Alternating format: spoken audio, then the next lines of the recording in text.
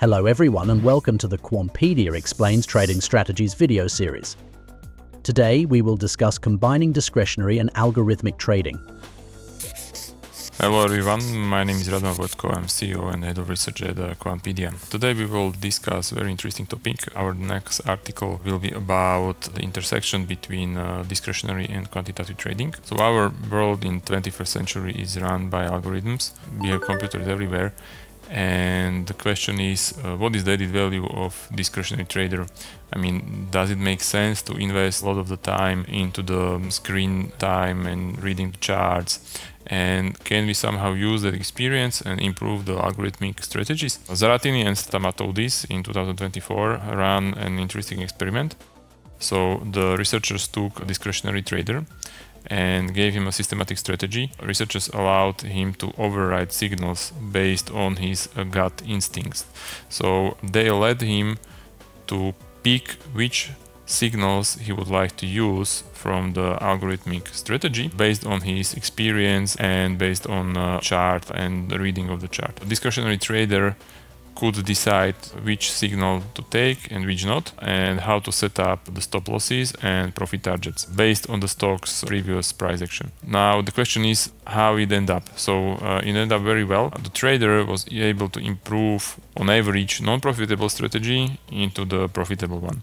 So that's like very interesting result. They used specialized software, they anonymized charts, they eliminated all extra information.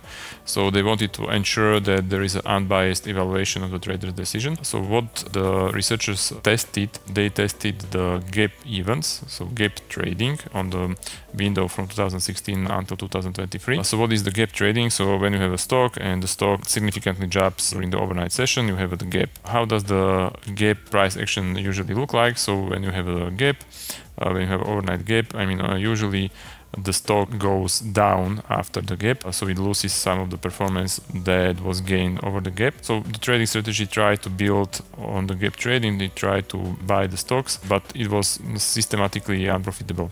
However, there is significant subset of the stocks that are outliers and they go significantly up after the gap. The average stock after the gap goes down, but there are some outliers, top 10% or 2.5% or top 1%, and those stocks that can gain an enormous amount of money after the gap day. I mean, only 1 in 100 stocks or only 1 in 40 stocks or only 1 in 10 stocks can earn a return.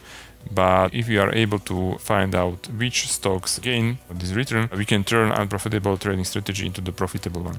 What the researchers did is that they gave this trading system to a trader. They let the trader decide which stocks or which trades seems interesting for him and which will be omitted. What was the result? On average, the discretionary trader selected only 18% of the gap events. So the trader or discretionary trader did not take all of the trades. He took only 1 in 6 trades approximately, or 1 in 5 trades approximately, but this subset had a significantly higher performance and trade was profitable, and it was significantly more profitable than purely mechanical approach. Now, I mean, the discretionary trader ability to recognize favorable patterns such as yearly gaps in momentum cycles or multi-week or multi-month range breakouts played a pivotal role in improving trade selection. So all in all, it boils down to position management and rigorous setting of the stop losses and risk taking. So this was the result of the strategy that was a combination of the algorithmic strategy and discretionary decisions made by a trader who had some really significant experience. So as you can see, the gap trading strategy is significantly outperforming the market. It has a really interesting Sharpe ratio, really interesting performance. All in all, the total return over 8 years is over 4,000%. So I mean, this is really great. I mean, what this performance demonstrates is the combination of human intuition and systematic trading rules can improve significantly systematic rules. This is like very interesting and very counterintuitive paper. I mean, when you are a discretionary trader, I really recommend you to think about how you can use algorithmic trading and how you can use your experience to improve the algorithms that you can work with.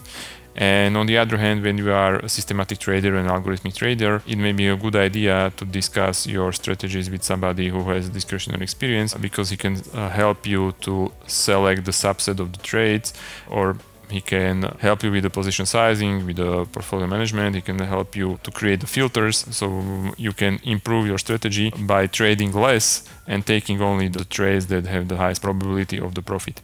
So it really makes sense to combine the knowledge of the discretionary trader and the knowledge of the quantitative or systematic trader. This is what at least the research says. If you would like to review the research, here is the link. You can review the paper and our summary on our Quantpedia blog, or you can download the paper from SSRN. The paper is called The Power of Price Action Reading, and it's from Carlo Zaratini and Marios Stavatoudis. So once again, I really recommend you to review the paper if you're interested how to combine the discretionary trading and algorithmic trading into one piece and get the best from both ways how to approach the market. So I hope that you liked today's video. I think it was really interesting and I really like this paper. I can really recommend you. If you like our series of videos, please give us the like, please subscribe to our channel, it will help us a lot.